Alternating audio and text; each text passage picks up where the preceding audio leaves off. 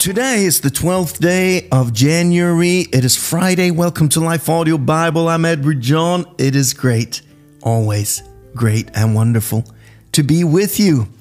I pray you're doing well and that you're feeling strong this last day of our read this week as we're reading through the book of Galatians.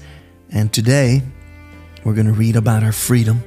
Friend, you are free in Christ, and you'll understand it after this read, how incredibly powerful it is to be living and embracing the freedom that Christ has provided for us.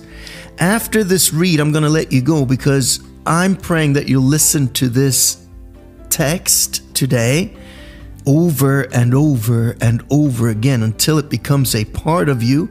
You know that the renewing of our mind comes from hearing the Word of God, and as we renew our minds, we'll also understand and know the will of God, which I'm pretty sure you want to know, right? What is God's will for your life? What is God's will for my life? Well, it comes through the renewing of our minds, and that comes through the Word of God, which washes our minds and gives us God's thoughts instead of our own. So that's what we're going to do. I'm going to let you go so that you can have a good weekend after this text. And I want to say, though, thank you for standing with me and supporting Life Audio Bible.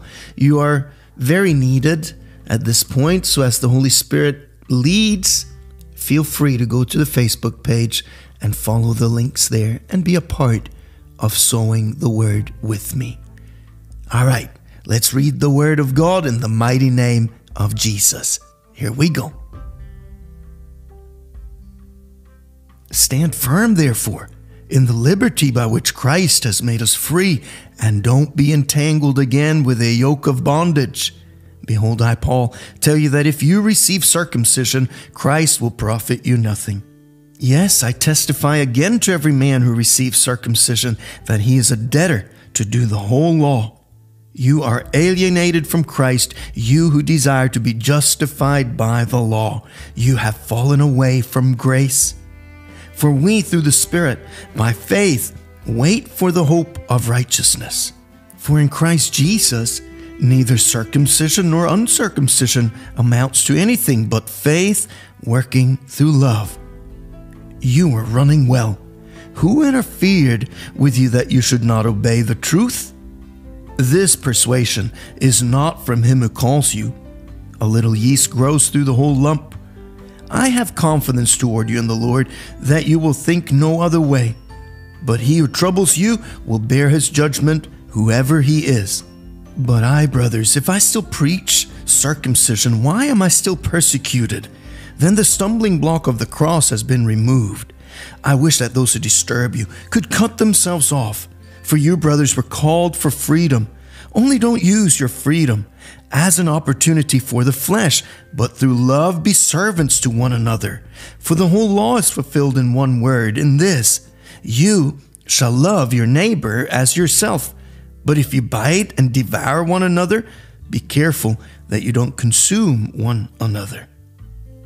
But I say, walk by the Spirit, and you won't fulfill the lust of the flesh. For the flesh lusts against the Spirit, and the Spirit against the flesh. And these are contrary to one another, that you may not do the things that you desire. But if you're led by the Spirit, you're not under the law. Now the deeds of the flesh are obvious, which are adultery, sorcery, hatred, strife, jealousies, outbursts of anger, rivalries, divisions, heresies, envy, murders, drunkenness, orgies, and things like these, of which I forewarn you, even as I also forewarned you, that those who practice such things will not inherit the kingdom of God. But the fruit of the Spirit is love, joy, peace, patience, kindness, goodness, faith, gentleness, and self-control. Against such things there is no law. Those who belong to Christ have crucified the flesh with its passions and lusts. If we live by the Spirit, let's also walk by the Spirit. Let's not become conceited, provoking one another and envying one another.